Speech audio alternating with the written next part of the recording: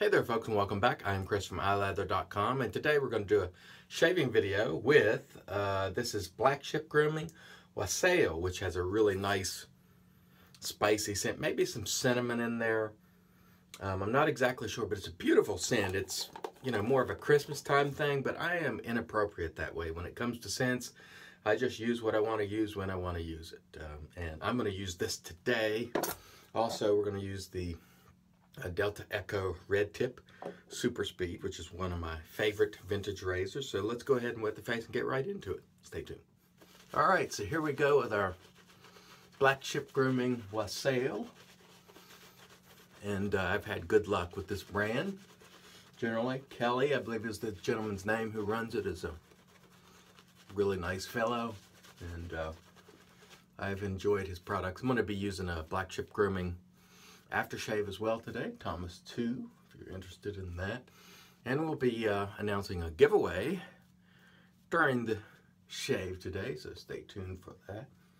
Try to give away things every single week here at iLather, and I hope you enjoy the content and the giveaways. Okay, really nice scent on this. I'd call scent strength about a 7 or 8. It's pretty robust and really nice quality stuff there as well.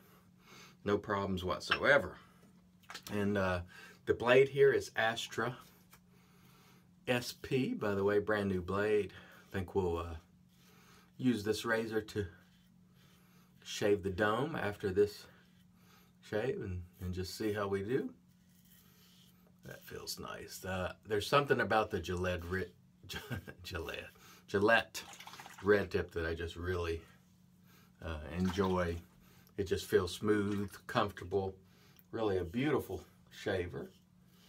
In my opinion, it is rumored, and I say rumored because I can't really validate it, but it's supposed to be the most aggressive of the super speed razors.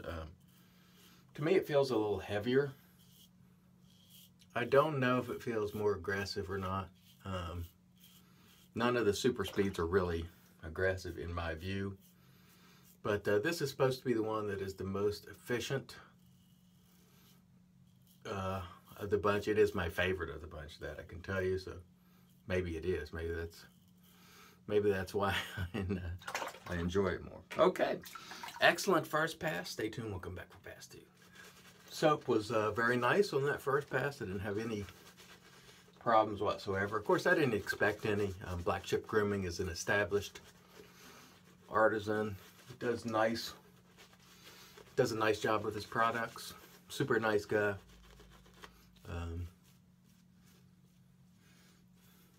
And this scent is really beautiful.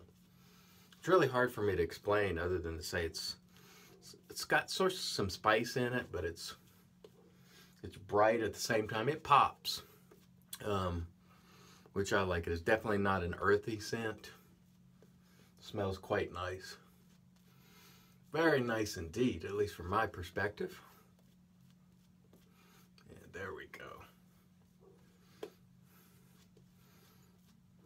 Ready for another pass. Let's see how we do here. Appalachian necktie there. And see, I still get it all over me. Look at that. I'm like Busta over here. I guess you must first make sure you fully get the soap off your fingers before you perform the Appalachian necktie, or it will be a sloppy Appalachian necktie. Okay, here we go. Cross the grain here. Or did we just do that? How many passes have I done? I'm losing track already. I think this is pass 2. I can't recall. Yeah, pass 2. Between the head and face shaves, I'm losing track now, folks. And it was a long week. My son in the hospital. He's doing fine now. He's almost back to normal.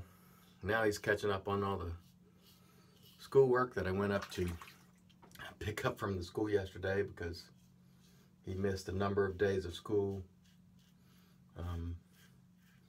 Pretty much the whole week. He had a really bad case of the flu, so much so they thought it was meningitis at first because he had pain in his neck and headache, and very, very symptomatic of meningitis, but thank goodness it was not. Of course, you know, that can be much more serious than the flu. Although the flu can be serious if you get a bad case and it's untreated. But he's feeling pretty good now. He's not ready to get out and run a marathon, but at least he's got his appetite back. He can, you know, eat, and he's pretty much normal at this point. Okay, excellent second pass. Stay tuned for pass 3. All right, and in comes our giveaway for this week. It's going to be Jeeves of Hudson Street black tea. And the scent on this is just like black tea. It's not a scent that I like that much, although I did scoop some out and lather it. It lathers fine. It appears to be a really nice quality soap. My lather on this was really, really nice, so I'll tell you that. And I slapped some of this aftershave on just to try it. And it felt great as well. So Jeeves of Hudson Street black tea. This giveaway is courtesy of them because they sent this for me to try, and of course I'm giving it away to you. If you want to be entered, send me an email to chris@ilather.com, and in the subject line write black tea, and we thank Jeeves of Hudson Street for providing this giveaway for you guys. I'll draw it next week on Saturday or Sunday. All right, and here we go, back for our third and final pass.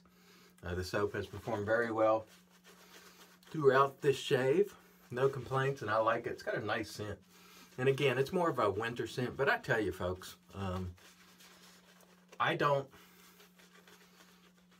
follow those guidelines or whatever you want to call it in terms of seasons. I just wear what I want to wear when I want to wear it.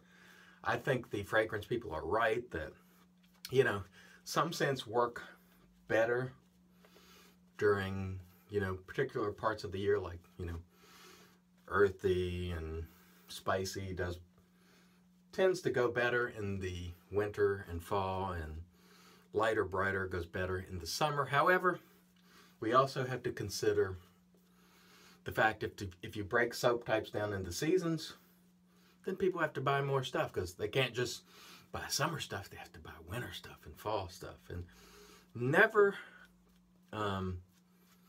completely rule out money, folks. Follow the money. Always follow the money. Now, I'm not saying they do it specifically because of that, because I do believe there's some substance to their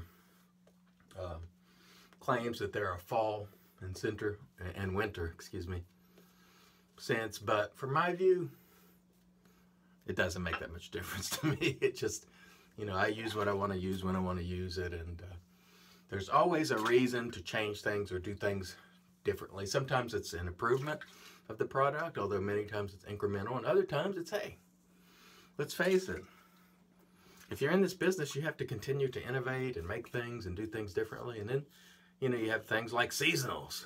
Okay, makes sense. Again, I don't deny that certain scents work better in certain seasons, but on the other hand, it also, you know, helps people buy different things for different times. So never completely shut your mind off from those things, folks. And a lot of people get angry when I say this, but, you know, one thing I have learned in my lifetime is follow the money. And if you follow the money, you usually get to the truth. And that doesn't mean at all that people are doing things unethically or anything like that. It just means, hey, if there is a profit incentive, there's going to be a reason to do it. People will find a reason. So always consider that when you're evaluating everything. Follow the money. When something new comes out that's been done before and it's a new version, is it great? You know, you have to evaluate, is it really that much better of a product? Or is there a financial incentive in there? There probably is. But the product can be great too. So, you know, it's difficult to, you know, tread these waters, but you do have to keep that stuff in mind. At least you do in my view. All right. I think we've got this shave knocked out rather nicely, and you can see here, even after the visible, excuse me, lather is gone. Does a great job. Wonderful soap here, folks. All right, let's rinse the face off and we'll come back to the post. Stay tuned. All right, and in comes the magic made by Witches. Thayers Witch Hazel. Great stuff. And as you folks know, I'm the world's #1 fan of Thayers. And if you don't know it, now you do. Wonderful stuff, Thayers, in my view. Really, it's the spot. Okay, quick review of the gear before we move to the aftershave. Edwin Jagger, synthetic, or silver tip fiber, I should say. Really nice brush that I've been enjoying quite a bit recently. Gillette red tip, excellent vintage razor. One of my favorites. It even rivals the Fat Boy, to tell you the truth. It may even be my favorite over the Fat Boy. And today we're going to use, this is under the old brand, but this is Black Chip Grooming, actually, Thomas 2, which is a nice citrusy scent. Again, I'm mixing a citrusy aftershave with a spicy soap because, again, I'm inappropriate this way. This is what I do. I cross all barriers. I break the rules. And you know what? It feels great. So, don't forget the giveaway, courtesy of Jeeves of Hudson Street.